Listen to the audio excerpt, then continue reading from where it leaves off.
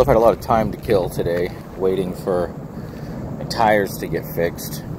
And, you know, just sitting there, nothing to do for hours. I was just thinking about, like, living back up in places like Bernie and Fall River. And it's always just, it's never gone away. It's always stuck with me when people have said things to me like, you know, go back to Portland, or go someplace where you're not from because we don't believe you're from here. So I just want to explain what my memory was of coming from the Fall River side, driving into Bernie. And this is just me trying to remember from my much younger mind and the few times I've been back as an adult, but it's baked into my brain. So you come through Johnson Park, right? On the left is that used to be a Shell gas station where that dude got burned alive. It was a horrible thing. It was all in the news. It was a terrible thing to happen. That was in Johnson Park. You go down a little further, there's a little tire shop, and I might miss a few places, but just, I don't know, I guess pay attention to the things that I do remember, especially if you are from there and you can confirm what I'm saying. So there was a little auto body repair shop on the left as you're heading towards Bernie from Johnson Park. That was one of my first jobs, actually. I was just a shop boy. It was like I think I wasn't even an adult yet. I was like a high school kid, and my whole job was just cleaning up, you know, crap around the shop, you know. I didn't even fucking learn anything. I hated it. I was like, car stuff ain't the thing for me. And then on the right, I think it's like some trailer parks. And then there on the left again, there was what used to be a pizza place. I don't know what a lot of the stuff is now, right today. A lot of the stuff has changed over the years. But there was a pizza place. I think it was called Sam's or something. That might be wrong. And then on the right, a little further down, I think there was the gas station. But I remember the gas station shut down a long time ago. And then you basically are through Johnson Park. There's a little bit of like a railroad on the side. Sometimes there's like been train cars there.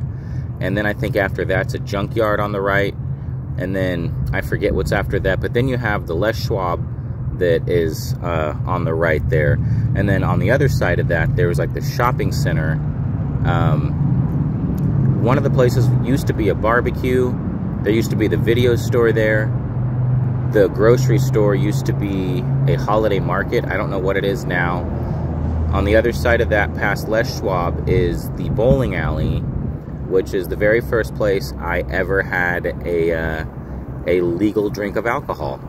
Yeah, it was after a softball game at the softball park when I used to play for the Pitt River softball team as a shortstop.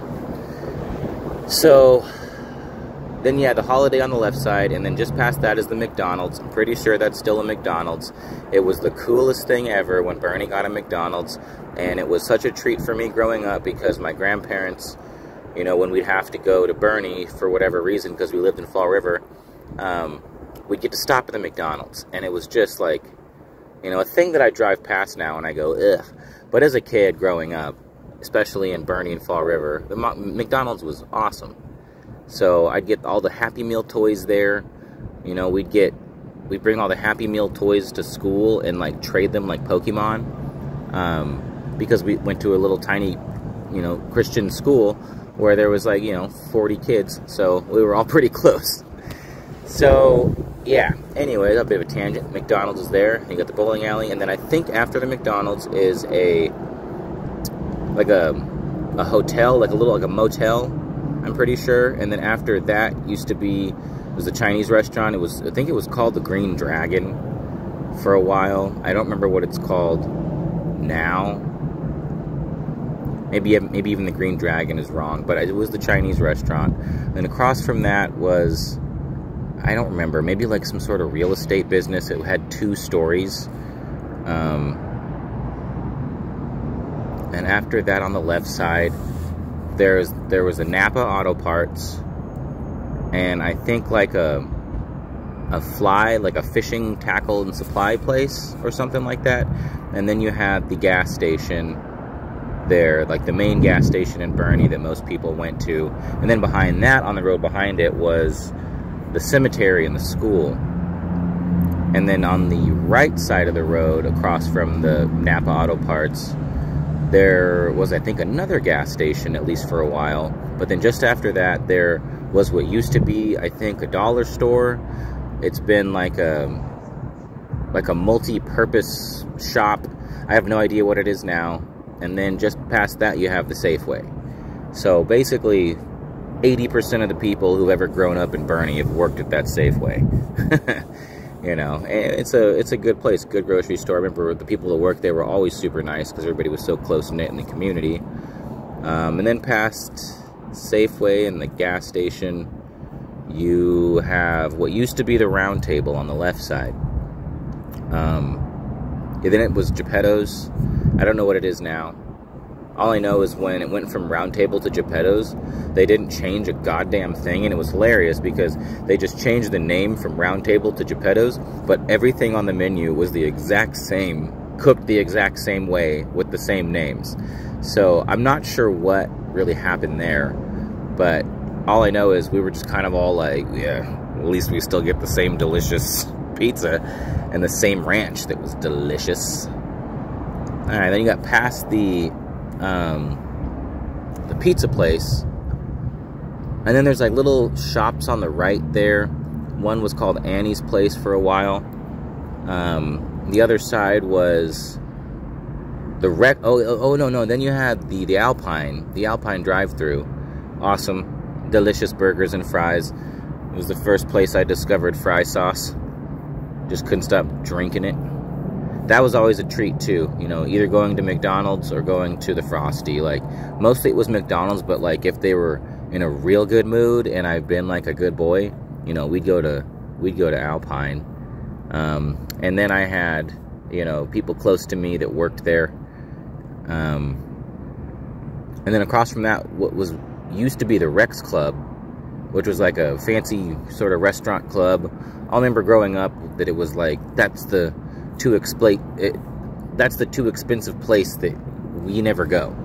And I didn't get to go there until, you know, I was an adult, and then I realized, oh yeah, you got to be, you know, 21, you know, you got to be an adult to go to places like that. And then I went there once for like a murder mystery dinner, and it was the first time I got to eat beef Wellington, and it was so good. It was so good. I'm bummed that place shut down. I would have liked to go there more as an adult. And then there was Two Banks. Was there Two Banks? Maybe something else there on the left. And then you had another school just down the street. There's other little shops there too on both sides. On the other side there was a little road that used to be the Boerne Courthouse. I don't even think that's open anymore because I think all the Boerne people have to, you know, Boerne and Fall River have to come all the way down here to Redding to deal with all their legal stuff now. I don't think they have the Boerne Court open anymore. I'm not sure. Maybe it reopened. And then you have the veterinarian. Before the veterinarian, you can take one of the roads, and then you have the Pit River Casino, and then like another really big fancy gas station that was installed a lot, you know, more recently. And then on the right, I think as you exit Boerne, it's like more trailer park areas, and then you have Sierra Pacific, and then you're in the fucking mountains driving past, you know, where the windmills are. You drive down that way for a while, you get to Hillcrest, which is where you turn off to Big Bend or go to Hillcrest. You get down to Montgomery Creek, and then you get down to Round Mountain. And then basically once you're out of Round Mountain, you don't hit another little town until you get to Ingot, which is a crazy place. It's like close to where that Snoopy dog is, been painted on that rock on 299 for years. So anyways, that's where my mind goes when I'm bored and having to wait for stuff.